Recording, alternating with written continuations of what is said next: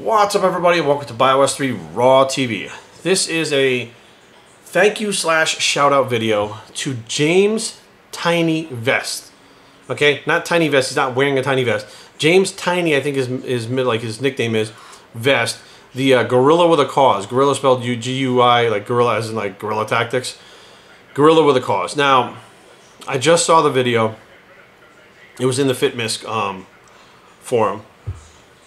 And he actually, this is not the first video that he's addressed me personally on. I know it sounds like, oh, Jerry, what is he going to say? That's a cool thing, guys. James is a big power lifter, or I think he's very powerlifting looking, but he's thick, he's lean.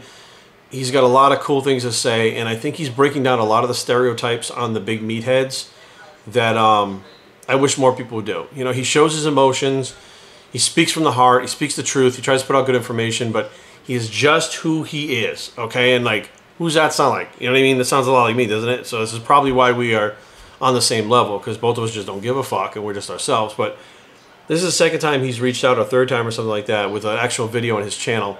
It's James Tiny Vest, that's the channel. I should link it down below so you guys know. And he put out a condolences to my dad. To me, for my dad. And kind of spoke a little bit about, you know, losing someone himself, and it was his grandmother, I believe, and said, you know, he's still not over it. And, you know, he got my attention specifically because he was being truthful. He was showing emotion. He was doing it publicly, which a lot of people don't do. A lot of people just want you to believe how big and tough and strong they are, and then they'll cry behind closed doors, and I'd say bullshit on that. You know what I mean? I call fucking bullshit all day long. If you're that type of person that thinks you're so fucking hardcore that you don't cry, fuck you. You're either a sociopath or a fucking loser liar. That's what I think, you know. So by him opening up, you know, I'm hoping that more people will see that. They'll see me. They'll see other people that do it and say it's okay to open up. It's okay to talk about things. It's okay to fucking have feelings. You don't have to be the fucking musclehead all the time. You know, being a musclehead is a small piece of who you are, who he is, who I am. It's a small piece. There's a lot more to us, and we get lost in that, I think. And we forget about a lot of that stuff. Like everything that I used to do when I was a kid, drawing, painting, skateboarding, fucking playing the guitar, all that shit took a backseat to bodybuilding when I did it, because bodybuilders don't do that. Bodybuilders don't roller skate, they don't dance, they don't play mini golf, they don't do any of that shit, right? It's not fucking cool. You gotta fucking sit there and look as pumped as you can all the time, or you look like a fucking skinny little loser, right? I mean, that's how it goes, right? And really, it just kind of makes you a one-sided, one-dimensional fucking person that is almost impossible for anyone to fucking relate to than another bodybuilder. Let's face facts. And, you know, at this point in my life, and I'm sure James's life too, is we don't want to relate to only bodybuilders. We realize bodybuilding is a small piece of our lives, and there's a ton of shit other things out there in the world that are much more fucking interesting and fun that we can occupy our time with, other than worrying about how thick we look in a shirt so we can impress the next person at the fucking mall. You know what I mean? Or we stand the right when we're standing in line so we look tough. You know what I mean? I think those days are long behind us both. And I just want to say to James, thank you for the video, or the videos like the ones in the past too that I saw. But that video especially really spoke to me, because you literally put it out on the line and you don't give a fuck what anybody says, because you just put it out there and said, this is how I'm feeling, this is what I'm thinking. And well, then you made fun of that other guy too. I don't say his name because I don't like to draw attention to him, but you made fun of the other guy too for me, which is kind of funny, which I like, obviously. But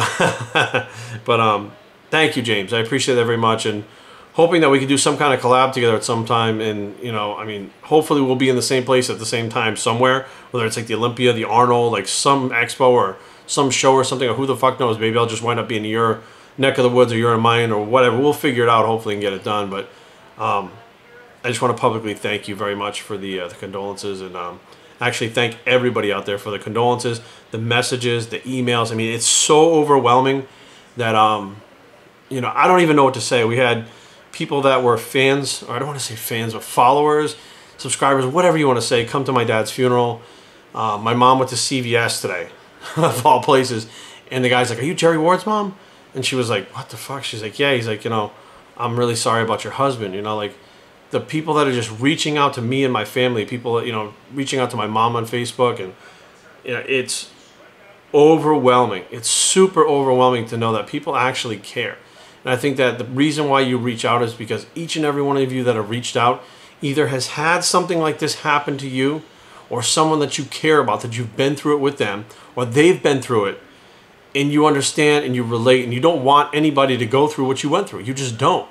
You know, I wish nobody has to go through what I'm going through right now. Not even my worst enemy. Not even that guy out in Texas who wants to shoot everybody. I don't wish this on anyone, you know, to go through this. But fact of the matter is people do, and it's reality. And thank you for all the support. So bios3training@gmail.com. Leave comments down below. But don't fight. www.bios3training.com is a blog. So thank you, James Tiny Vest Bicep, and we're out.